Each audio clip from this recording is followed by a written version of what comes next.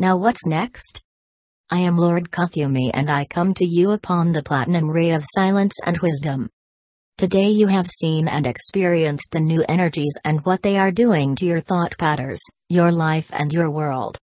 You have all been working with these new energies in different ways brought to you by a diversity of channels. Isn't it amazing though that even if all the messages sound different, they will all lead you to the same energies? Gates, alchemy consciousness, a diversity of rays, planets and much more have brought you to this point. And now that you have been connecting with these energies, the only question left is, what is next? Because life doesn't end at 12:12 so to speak. This is just the start of more and more to come. And even though it's nice to have these special dates like 9/9, 11/11, 12/12 and still to come the 12/21, there is something happening every day. Every day your planet is one step further toward ascension. And so are you. But this is not happening just by itself, there is some work involved here and not just on those special dates.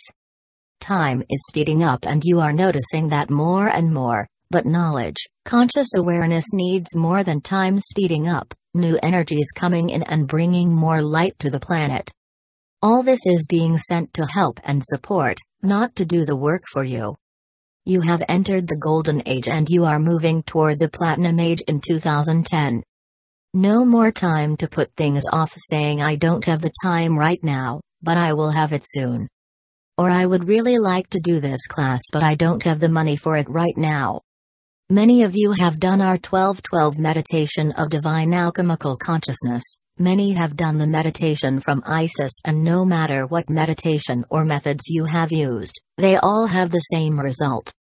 By connecting with these energies you have stepped out of the fear consciousness, the victim consciousness, conditional love consciousness and the poverty consciousness. And you have stepped into the collective, planetary, solar and galactic consciousness. Yes, all this you have done by allowing yourself to become one with the energies that have arrived on your planet. So what are you going to do next? Are you going to allow yourself to fully embrace this new consciousness or are you allowing yourself to fall back into the old one?